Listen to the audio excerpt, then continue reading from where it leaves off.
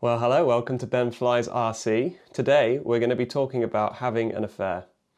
I don't know about you, but sometimes I go on the internet and I look at videos and I think, yeah, that does look really sexy. And I think with the Goose Guy S2 Ultra, a few people have been thinking that and they want to taste that sweet Rotorflight life. Well, you can, and you don't even have to leave your existing lover. Today, we're going to use the V-Control and macro cells to set up Rotorflight and the S2 Ultra. You're just going to need your V-Control, a Mikado receiver. This is the 7-channel micro receiver, and then it's been totally stripped and heat shrunk. And we're going to connect that via the S bus on the S2 Ultra. So let's do it. Now, I want to keep this as simple as possible. So I've already created a macro cell file. I'm going to include it in the description below. And with that, you'll be able to just copy that straight to your radio and it should be ready to go. All of the standard channel assignments that come out of the box with your S2 Ultra, it will all line up as well as is possible without having to make any changes on Rotorflight. It's not 100% perfect, I'll show you that, but it's 96% perfect to be exact. So let's start. Okay, step one, we're going to put this in USB stick mode, so settings, USB stick, flip that up, get your USB cable, put that in the back.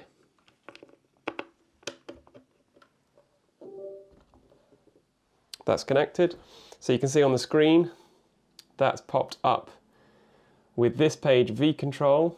We're going to go into macro. As you can see, the file's already there for me. This is the file that I've copied. So you're going to take the file that you download, which is macro S2 Ultra, and you're just going to copy that into there. I'll replace it just for the sake of it. So there, that's in. Next step, disconnect the USB. Now we're going to plug in the receiver. So the receiver goes in this back port that says S bus. Polarity, the black is to the rear of the helicopter.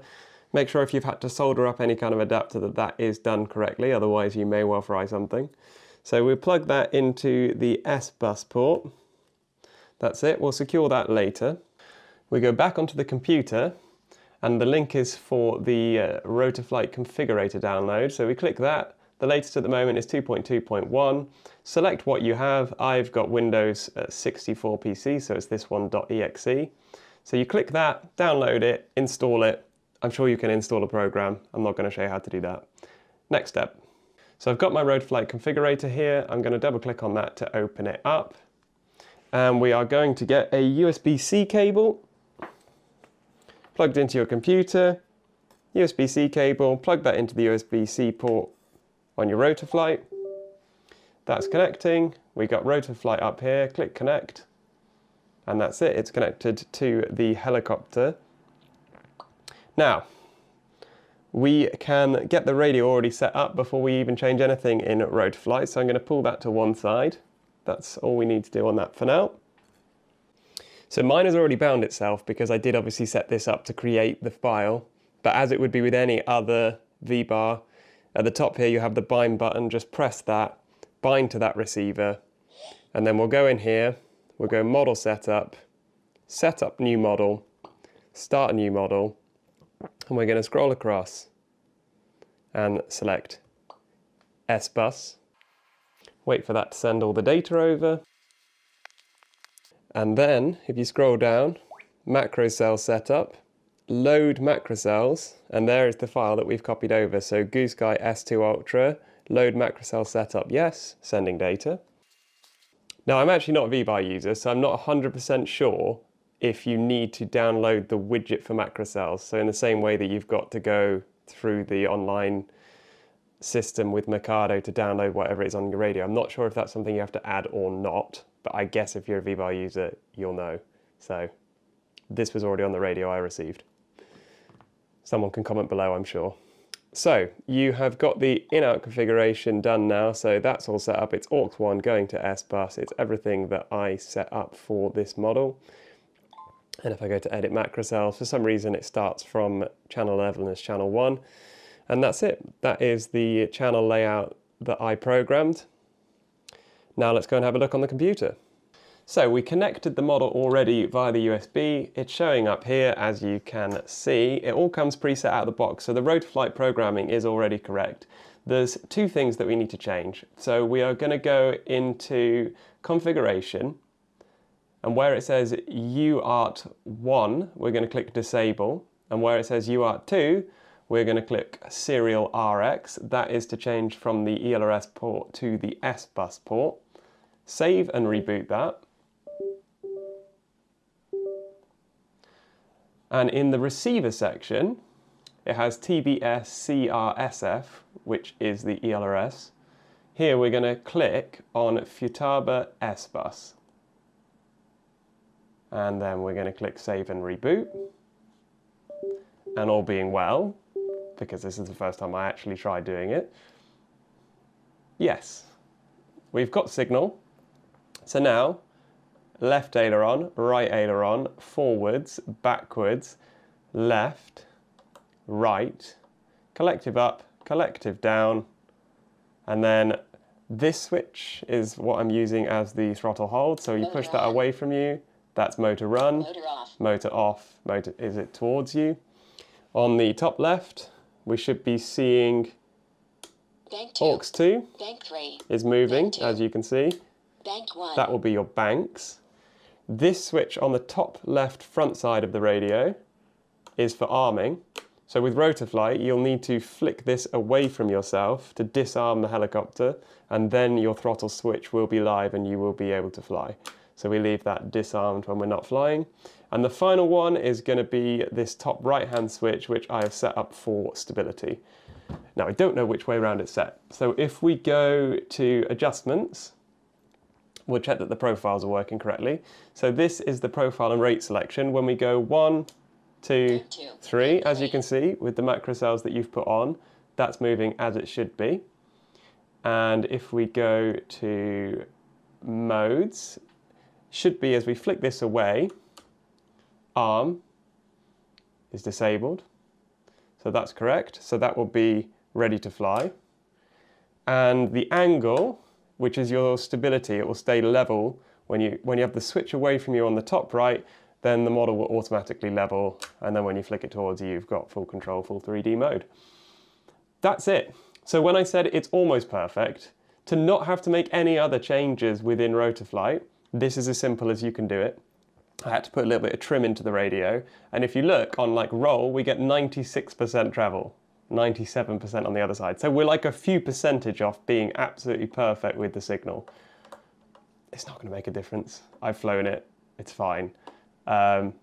If you want to manage to get the full travel, then we'll need to change the stick centering and maximum travel, which I'll make a separate short for if people are really interested, but I'm pretty confident that this is fine. And you're flying V-bar because you don't want to faff around with this, so this is fine.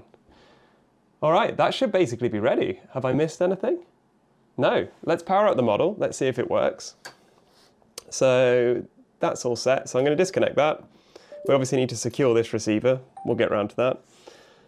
So with it in the switch towards you disarmed, hold on.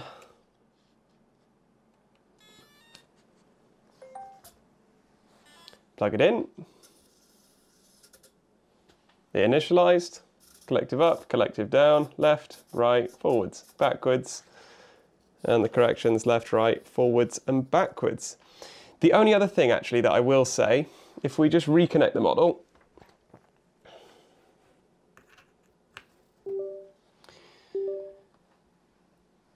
to change your rates, you'll need to connect the model to a computer or to an Android phone with the app on.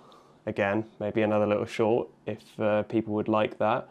But from in here, you have your 3 rate profiles, which are decided by the switch that you select here. So by default, you've got rate 1, which is on a slightly lower RPM, and you've got this agility, 330, 330, 580. And then on rate 2, 2 and 3, they're very similar. I don't know why the tail slightly increases over each rate. Anyway, what's cool is that you can actually see what the model is doing here. on the screen. So you can decide how fast you want that to be, and you just type in the number in here. And if you want the tail to be really slow, for example, I don't recommend you run the tail at 120, but that's full travel at 120. So you can literally do whatever you want. I don't actually know if there's a limit. Can we run 1,000? Yes. Don't try that. I'll go back to 620, but there we go. If you want to set your rates and your expo, it's all in that screen. Now let's just quickly maiden it, make sure that I'm correct and this model will fly, and you're all ready to go. So surprise, surprise, England is Englanding again, and it's pouring with rain, so we'll just quickly hover it here to make sure that everything is working correctly. What did that take? 5 minutes? So not too bad. So as we said, you've got to disarm, so flick that one away from yourself, and then we'll flick out of throttle hold. I'm in bank 1. We'll just give it a quick hover in here. Motor on.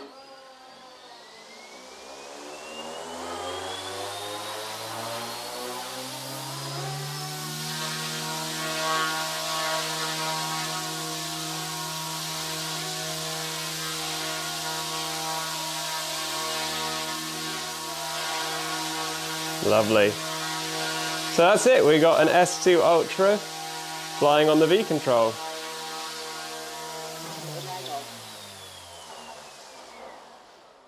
Motor off.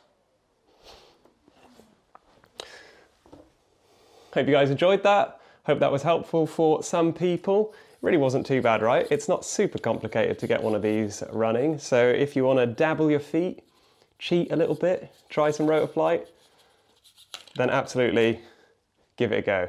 You won't regret it. Subscribe for more videos like this. I'll do my best to throw out any content, ask me any questions, and as much as I don't know all that much, I'll do my best to answer them, or I'll ask someone who does know the answer. Bye for now.